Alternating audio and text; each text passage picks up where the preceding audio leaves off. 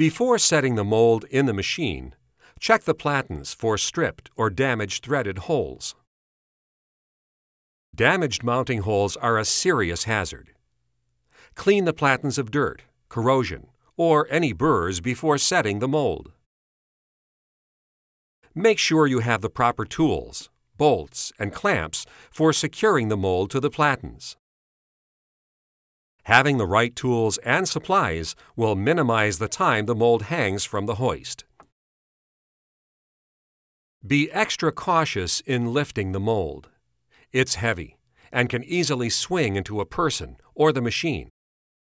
As you set the mold between the platens, you may have to put the ejector bars in place. Whether you will or not depends on the space available after the mold is clamped to the front platen. Move the mold forward against the front platen so that the retainer ring fits into the opening of the stationary platen.